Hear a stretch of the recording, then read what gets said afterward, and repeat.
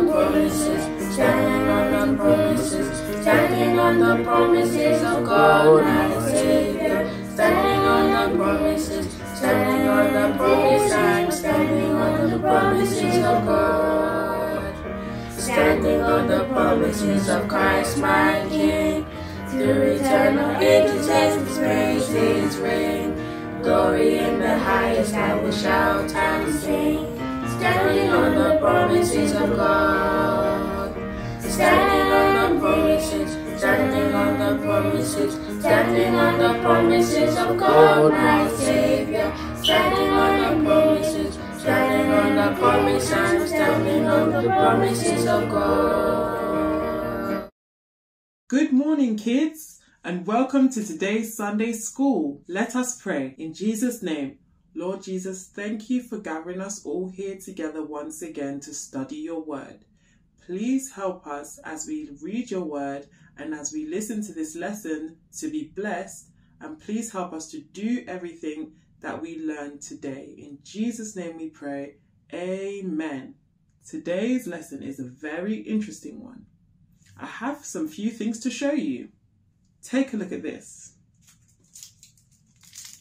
Can you see that? Doesn't that look yummy?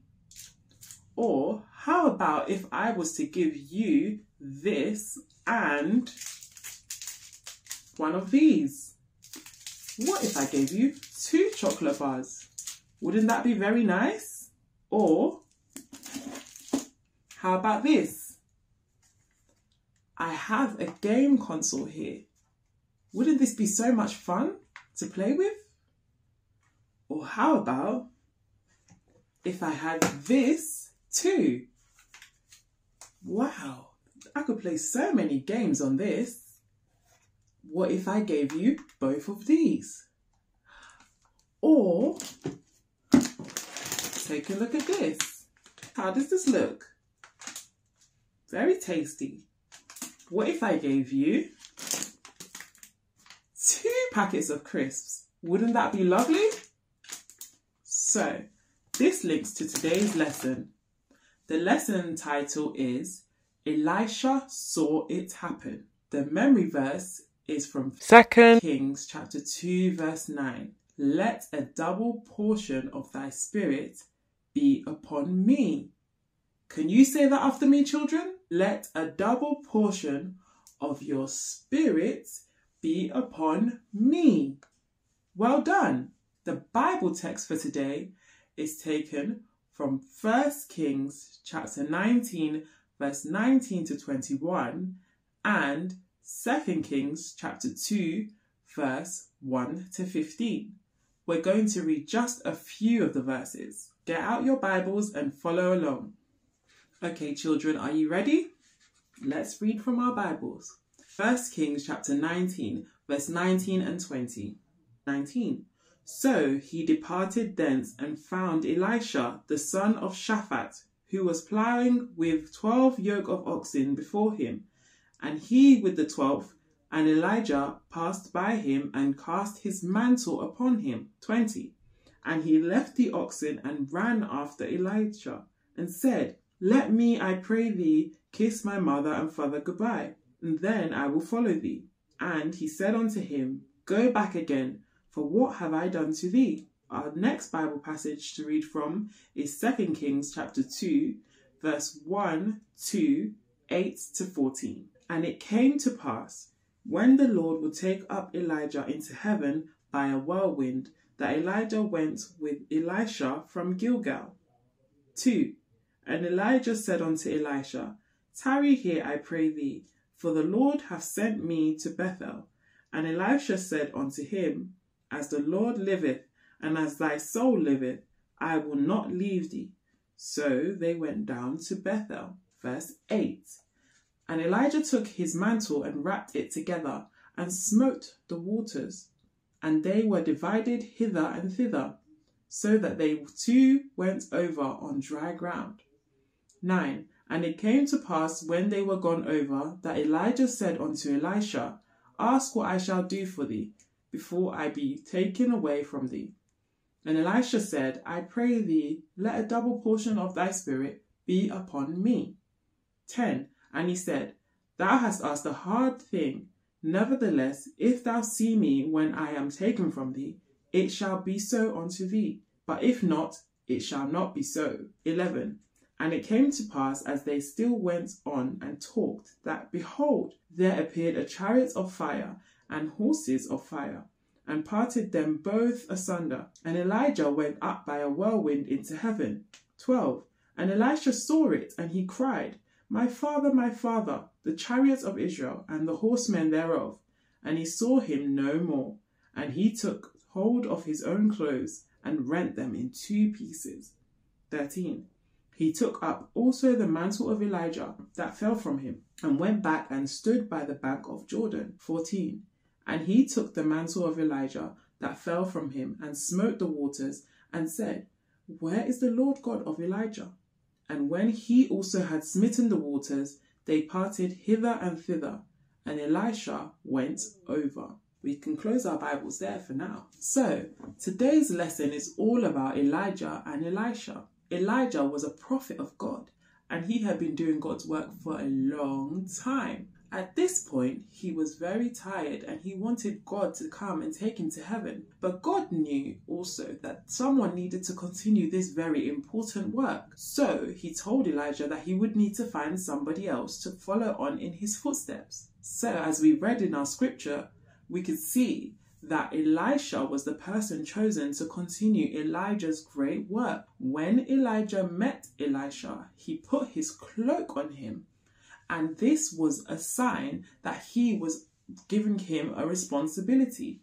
He was promoting him to a higher calling. So Elisha very obediently ran and said goodbye to his mother and his father the very same day. Imagine that. Would you say goodbye to your mother and father the very same day someone calls you to come and do something? It's a very hard thing to do, but Elisha did it. He was very obedient. So he followed Elijah and went about doing God's work. After that, Elisha continued to follow him. There would even be times when Elijah would say to him, you can wait here whilst I go and do this and I'll be back. And Elisha would say, no, wherever you go, I go. Can you hear that, kids? See how obedient Elisha was. Even when he wasn't asked to come, he wanted to follow because he knew following God would bring blessings. And so, after this, Elijah knew the time was coming near when he would need to be taken into heaven. And so he asked Elisha, he said, what do you want? What do you want me to do for you? And Elisha said he would want a double portion of the spirit that was on Elijah. And Elijah said, you've asked a very hard thing, but if you see me when I go into heaven, this will be done for you. And guess what, kids? Just as Elijah was taken up into heaven, when he had hit the water with his cloak and the sea parted and they had walked on dry ground, the whirlwind and the chariots and horses came and took Elijah away, and Elisha saw him go. And because of that, he received a double portion of the spirit that was on Elijah. So he could do everything Elijah did and more. So Elisha went on to do many more miracles than Elijah even did when he was a prophet, because he had a double portion of God's spirit. Isn't that amazing? I know, that is so amazing. So today's key statement is, when I follow God, he will bless me. Isn't that right, kids? Can we see that in today's lesson? When Elisha decided to follow God faithfully and listen to what Elijah had instructed him to do by following quickly as well at that, God blessed him. So if we choose to follow God, God will bless us. Isn't that a great thing? Don't we want to be blessed by God? I thought so. I thought that might be your answer. So I think we should pray in our hearts as we go throughout this week. We should pray that God will help us to follow. That might mean following your mum when she asks you to do something, or your dad, or following your teacher's instructions. Those are all different ways we can follow, and God will bless us for doing it obediently. The activity for 2 to 5 year olds is footprints, which is on page 6. It says, Follow the footprints by drawing a line between them to see some of the places where Elisha followed Elijah. And the activity for the 6 to 8-year-olds is a double portion, which says, put the story of Elijah and Elisha in the right order by writing the correct number in the small circles. I hope you do those activities, children, and have fun whilst you do them. Hopefully it helps you remember what we studied today, and hopefully it reminds you how important it is to follow and how to be obedient. Next week's lesson is titled Elisha Works for God. That's lesson 10D, Elisha Works for God. The Bible text will be 2 Kings chapter 4 verse 1 to 7 and 2 Kings chapter 6 verse 1 to 7. I hope you enjoyed today's lesson, children. I hope you remember the key statement and hope that this lesson follows you throughout the week and that you follow God. Bye!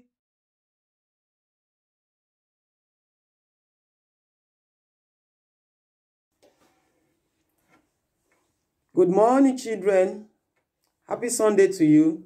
You are welcome to Sunday school today. Today we are going to learn a very good lesson titled Convinced of Sin.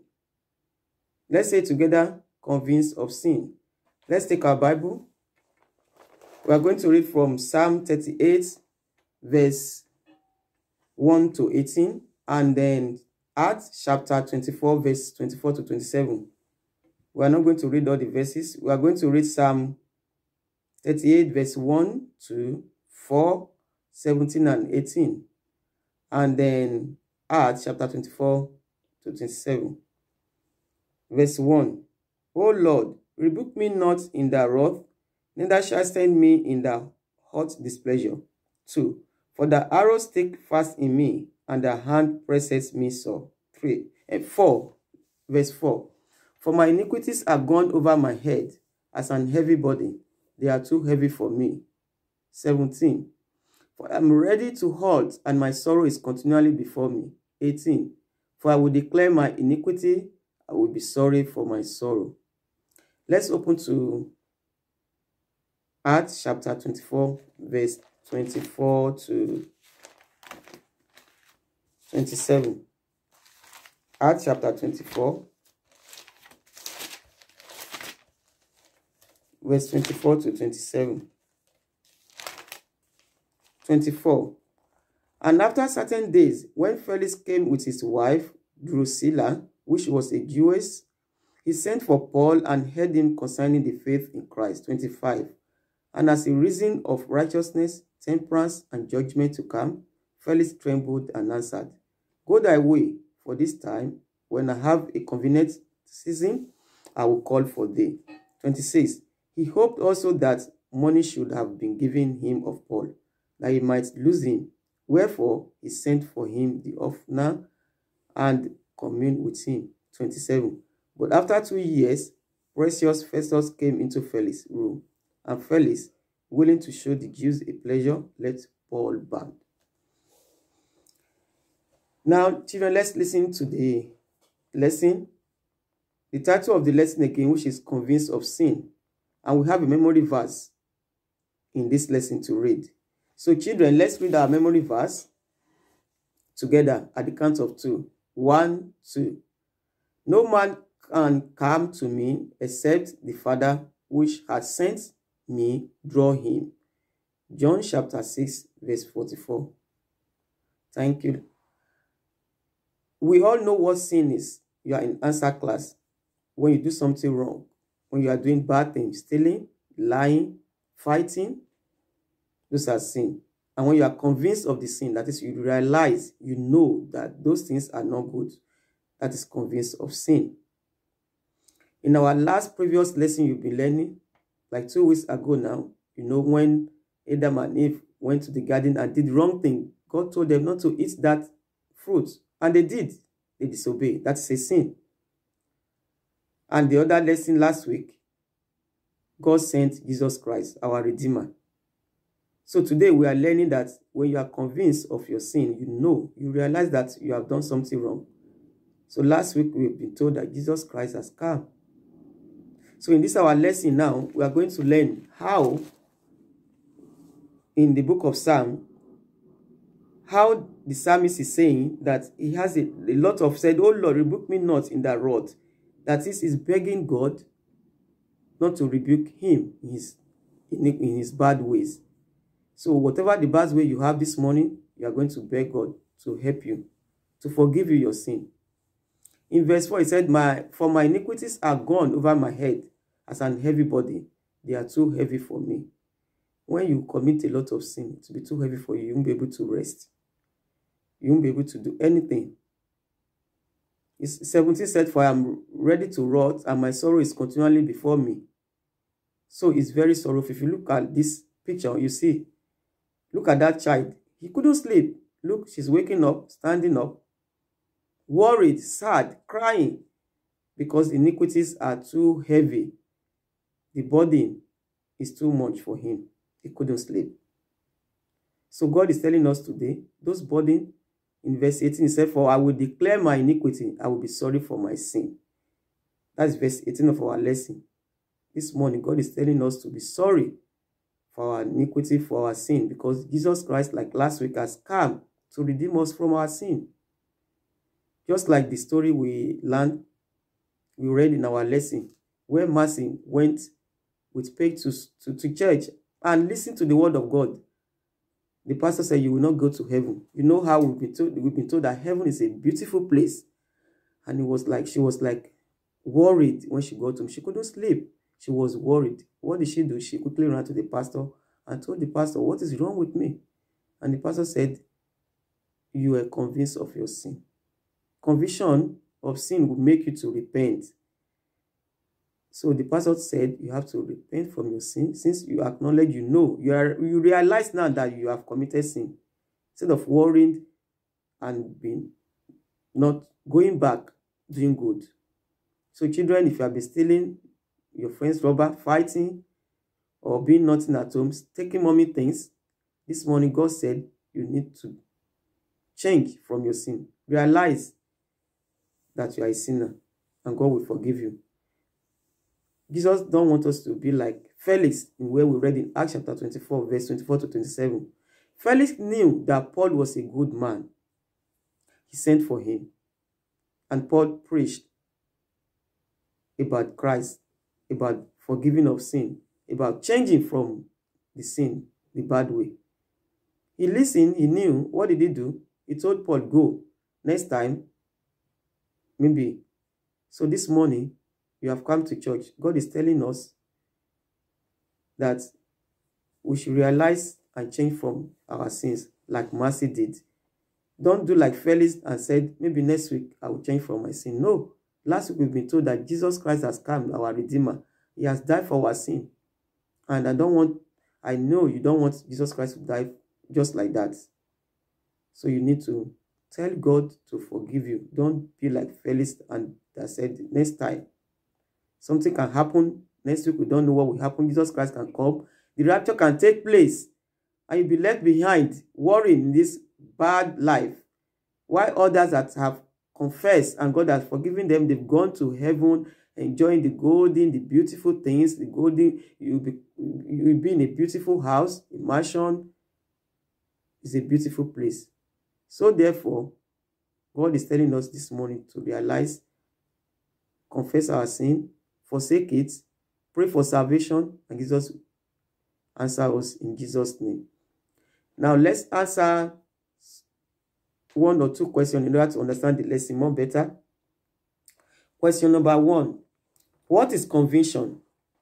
Conviction is when you realize that you are a sinner, when you know that you are a sinner or you've done something wrong. You are convinced that yes, it's wrong. Question number 2. In our answer story, what did Mercy do when she felt conviction? What did she do? She ran to the pastor, and the pastor explained to him that is sin in you. So when you know that you have committed sin, what do? You go to God, kneel down and pray. "Jesus, forgive me. I will not lie again. I will not steal again. Write my name in the book of life," and Jesus will forgive you. Just like the other story I told you, why that child was so sad, and the other one was what? Happy, can sleep and wake up very well. Question number 3. What do you think might have happened if Mercy had ignored the conviction she felt? If she ignored it, she won't be able to sleep. She would feel sick, headache, and she might die. What happened? She won't go to heaven. She'll go to hellfire, where she'll be burning throughout her life, suffering throughout her life. If she refuses to change, she'll be sick, and she might die and be continue doing wrong thing. So this morning, we have heard the word of God. And last week, we've been told Jesus' Redeemer has come. So today, we have heard the word of God. You need to listen. You have listened. You need to go to God in prayer. Jesus, forgive me my sin. I don't want to be sad again. I don't want to be worried again. I don't want to be sick again. I don't want to do evil things again. Write my name in the book of life. I won't do them again, God, if you forgive me. And pray, Jesus will forgive you. Jesus will help you. And Jesus will save your soul in Jesus' name. Activities for this lesson has been displayed. It says, read through the following scripture about people who felt conviction and what they did about it. Fill in the answers on the blank lines. Next week's lesson is lesson 95. Which direction? Lesson 95. Which direction? Memory verse can be found in Isaiah chapter 55, verse 7. That is our lesson, children. Let us pray. In Jesus' name, Father, we thank you this morning for bringing us to this class. We thank you for sending Jesus Christ to redeem us from our sin. We thank you for this lesson today that we realize that we are sinners. We thank you for saving our soul. We thank you for our family. We thank you for everyone. Father, come and save us. Come and sanctify us. Come and baptize us with the Spirit of God, O Lord, so that we'll be able to be with you in heaven and enjoy the heavenly, beautiful things. We pray in Jesus' name. Amen. Thank you, children. Bye. Thank you, boys and girls, for joining today's Sunday School. We hope and pray you enjoyed. Have a wonderful week ahead. God bless you. Bye.